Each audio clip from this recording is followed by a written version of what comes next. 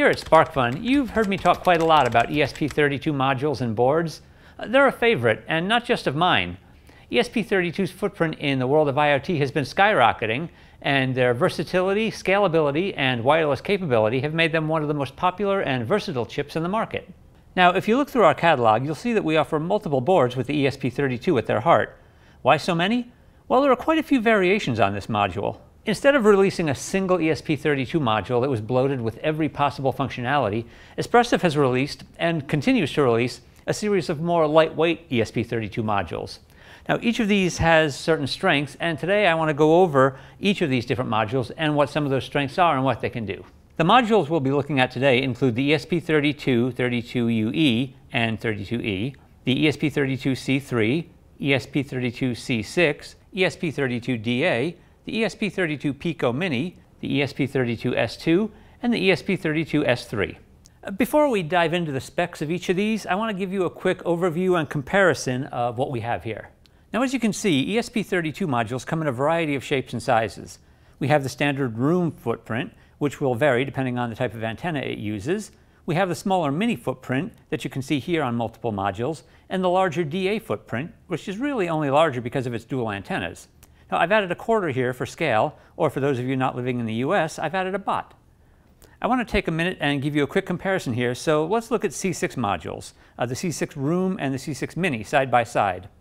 Now, the C6 Room measures 25.5 by 18 millimeters, while the C6 Mini measures about 16.75 by 13.25 millimeters.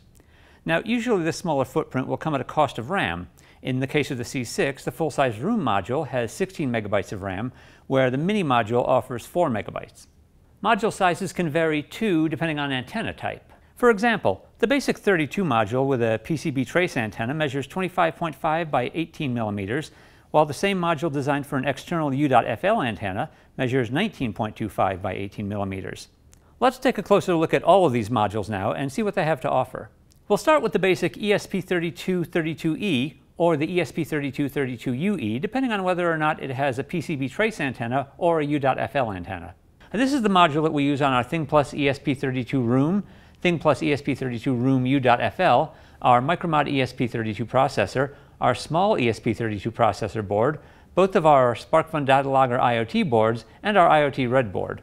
At its core is a Tensilica Extensa LX6 dual-core processor running at 240 megahertz. Now, all these boards have 520K of SRAM, and while the Thing has 4 megabytes of flash, both the Micromod and Small have 16 megabytes of flash storage.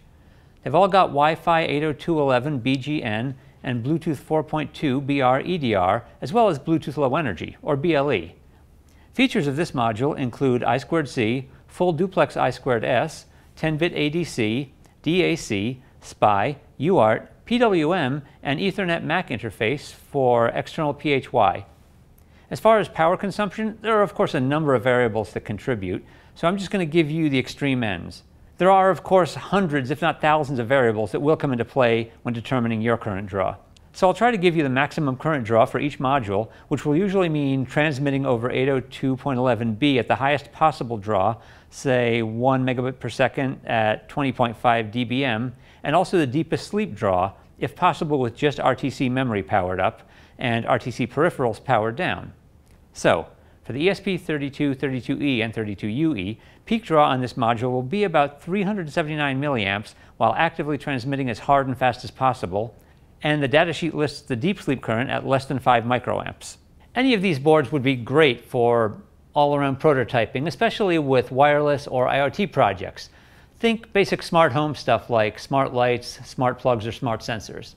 The ESP32C3 is a great choice for low power designs, and we use it on 3 of our boards: the SparkFun Pro Micro ESP32C3, the ESP32C3 Room Development Board, and the ESP32C3 Mini Development Board. The ESP32C3 modules have at their core a 32-bit RISC-V single-core processor running at 160 MHz with 400K of SRAM and 4 MB of flash. Wi-Fi is 802.11 BGN, and you've got access to both Bluetooth 4.2 and BLE. It offers external flash support, and it supports RISC-V ISA, 6-bit ADC, SPI, UART, I2C, Ethernet MAC, and PWM. For For the ESP32C3, peak draw on this module will be about 345 milliamps while actively transmitting as hard and fast as possible, and the datasheet lists the deep sleep current at 5 microamps. These C3 modules are a great choice for things like low-power IoT applications. And with its RISC-V architecture, it's optimized for low current draw, and that makes it a great choice for things like battery-operated IoT projects or wearables. We currently offer a pair of boards with the ESP32C6 variant, those being the SparkFun Thing Plus ESP32C6 and the SparkFun Quick Pocket Development Board ESP32C6. Now, these two boards use slightly different variants of the C6, but they're pretty much the same thing. The Thing Plus ESP32C6 uses the ESP32C6 Room 1, and the Quick Pocket Dev Board uses the ESP32C6 Mini 1. Now, they both sport a 32-bit RISC-V single-core processor running at 160 MHz with 512K of high-power SRAM and 16K of low-power SRAM. The primary difference here lies in the amount of flash memory, with the Mini on the dev board offering 4 MB and the Room on the Thing Plus offering 16 MB. Now, the C6 uses Wi-Fi 6, and on the Bluetooth side it's capable of Bluetooth 5 LE, Zigbee and Thread, and Matter. This module also supports 12-bit ADC, SPI, UART, low-power UART, I2C, low-power I2C, I2S, and PWM. With the ESP32C6, you should see a peak draw of about 382 milliamps while actively transmitting wirelessly at full bore, and the datasheet lists the sleep current at 7 microamps. The best use cases I can think of for the C6 modules would be mesh networks or high-performance IoT applications. With its support of Wi-Fi 6, this module is geared towards applications that require high data rates and improved efficiency, like a smart home hub, or really any project that requires constant high streams of data. Let's take a look now at the ESP32DA module. The DA here stands for dual antenna. The two complementary PCB antennas face different directions, allowing users to develop IoT applications that need stable connectivity over a broad spectrum, or to deploy Wi-Fi in challenging or even dangerous environments, or to overcome communication problems in Wi-Fi dead zones. This module uses an Extensa dual-core 32-bit LX6 processor at speeds up to 240 MHz with 448K of ROM for booting and core functions, 520K of SRAM for data and instructions, and 16K of SRAM and RTC, plus 8 MB of SPI flash. The module offers 802.11 BGN Wi-Fi, plus Bluetooth V 4.2 BR EDR and Bluetooth LE.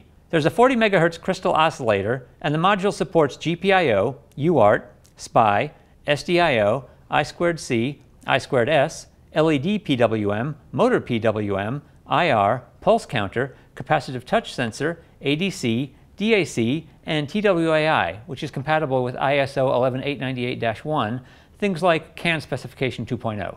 And this module is pin compatible with the ESP32 Room 32E. So if you decide that the project you developed on that chip needs dual built-in antennas, this should be a simple drop-in replacement. With this dual antenna module, peak draw will be about 379 milliamps while actively transmitting as hard and fast as possible, with deep sleep running the RTC timer only at 5 microamps. If you're prototyping with an ESP32 and you know that your final design is going to require a smaller footprint, allow me to direct your attention to the ESP32 Mini Pico 02. Now, this is the module that we use on our SparkFun ESP32 Quick Pro Mini, as well as the SparkFun BlueSmurf V2. Like several of the others, this one has an embedded Extensa dual-core 32-bit LX6 microprocessor capable of speeds up to 240 MHz.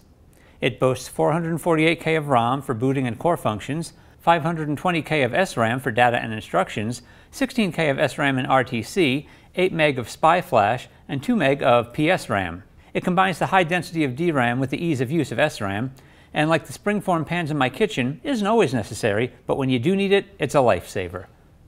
It's got an onboard PCB antenna for dual wireless connectivity, 802.11 BGN Wi-Fi with AMPDU and AMSDU aggregation, plus Bluetooth V 4.2 BR EDR and Bluetooth LE.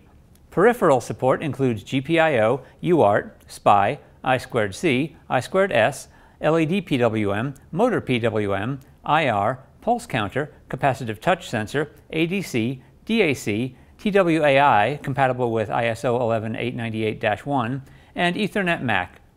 Additionally, it has its own 40 MHz crystal oscillator. Current consumption for this module, when transmitting over 802.11b, 20 MHz, 1 megabit per second at 19.5 dBm, will peak at 368 milliamps, while at the other end of the spectrum, sleep mode will see this module draw less than 5 microamps. This super low current draw, along with its diminutive size, makes it great for battery-powered projects and wearables. Next, I want to look at a pair of the ESP32S varieties, the S2 and S3. Now, both of these modules offer significant improvement over the original ESP32 in things like power consumption, performance, security, and peripheral support, with each catering to slightly different application needs and requirements. First, let's look at the S2. The ESP32S2 module has an embedded Extensa single-core 32-bit LX7 microprocessor running at up to 240 MHz, and it's used on our Thing Plus ESP32S2 room. This single core is a great option if cost is a strong concern. Now, it offers 128K of ROM, 320K of SRAM, 16K of SRAM and RTC, and 4 meg of SPI flash. Wireless connectivity on this module is via 802.11 BGN Wi-Fi with AMPDU and AMSDU aggregation. Now, if you're wondering what that even means, it has to do with overhead from control information like protocol headers that are part of the 802.11 protocol, and can significantly reduce performance and speed of packet transfers, particularly on smaller packets. Frame aggregation allows multiple data packs to be sent on a single 802.11 transmission, thus reducing the number of contention periods, interframe spaces, and protocol headers necessary, and increasing your network's overall throughput. Now, if that didn't make anything even a little bit more clear, it basically means that your IoT data is going to be transferred more quickly, due most likely to magic. Hardware interfaces on this module include GPIO, SPI, LCD, UART, I2C, I2S, camera interface, that's right, camera interface, IR, pulse counter, LED PWM, TWAITM, compatible with ISO 11898-1, USB OTG 1.1, ADC, DAC, touch sensor, and temperature sensor. The power consumption for this module is a little bit lower at the top end, but a little bit higher at the bottom end. Head down and crashing forward with hard and fast Wi-Fi transmission, the ESP32S2 peaks at only about 310 milliamps, and the datasheet lists the sleep current at about 20 microamps. As for the ESP32S3, or more specifically the ESP32S3 Mini, the module we use on our Thing Plus ESP32S3, this uses the Extensa dual-core 32-bit LX7 processor at speeds of up to 240 MHz with 384K of ROM for booting and core functions, 512K of SRAM for data and instructions, and 16K of SRAM and RTC, plus 4 meg of SPI flash and 2 meg of PSRAM. Now, I've mentioned PSRAM before, but it's really just starting to make its way into the makerspace for those of you who are not yet familiar with it. PSRAM stands for Pseudostatic Random Access Memory, and it's a dynamic RAM with built-in refresh and address control circuitry, which makes it behave more like static RAM or SRAM. Put simply, it combines the high density of DRAM with the ease of use of SRAM. Will you need to use it on every project? No, absolutely not. But it's one of those things that, while you won't always need it, when you do need it, nothing else will really do. Now, for wireless connectivity, this module offers 802.11 BGN Wi-Fi with the same AMPDU and MSDU aggregation that's found on the S2 module. Bluetooth on this module offers Bluetooth 5 LE and Bluetooth Mesh. Plus, there's an internal coexistence mechanism between Wi-Fi and Bluetooth, which allows them to share the same antenna. This module offers more peripheral interfaces than the S2 and includes GPIO, SPI, LCD interface, camera interface, UART, I2C, I2S, remote control, pulse counter, LED PWM, USB 1.1 OTG, USB serial JTAG controller, MCPWM, SDIO host, GDMA, TWAI controller compatible with ISO 11898-1, again like CAN specification 2.0, ADC, touch sensor, temperature sensor, timers, and watchdogs. For the ESP32S3, peak draw on this module will be about 355 milliamps while actively transmitting and hard and fast as possible, and the datasheet lists the sleep current at 7 microamps. It's a powerhouse and offers you a ton of options when designing and creating your project. So this is in no way an exhaustive list, especially when it comes to the features and specs of each of these modules. I know there are things that you might want to know about that I didn't mention here. For example, I didn't mention the cryptographic accelerators of each of these modules, their similarities and differences. Additionally, I know that power draw, current consumption, is a big thing to worry about when you're designing a project, especially if it's going to rely on battery power or have a power source that's hard to access. Now, I tried to give you both ends of the spectrum, the high and the low. But these datasheets list current draw over up to 30 different scenarios, and to be honest, if I took the time to go through all of those for each and every one of these modules, this video would require an intermission. I've said it before, but I feel strongly enough about it that I'm happy to say it again. ESP32 are probably my favorite family of microcontroller modules, and honestly, even if EspressIf stopped developing new modules today, I'd be happy to use these for all of my projects. But I happen to know that EspressIf is continuing to develop new ESP32 modules, sometimes because they want to keep up with new and advancing technology, and sometimes because they have created that new and advancing technology. And these modules are great for IoT projects, and with things like Wi-Fi 6, Bluetooth mesh, and Matter support, they have pretty much future-proofing your projects. Now, keep an eye here for more and upcoming ESP32 news, and I promise you the future will hold more and upcoming ESP32 news. As always, stay safe, be kind, and happy hacking.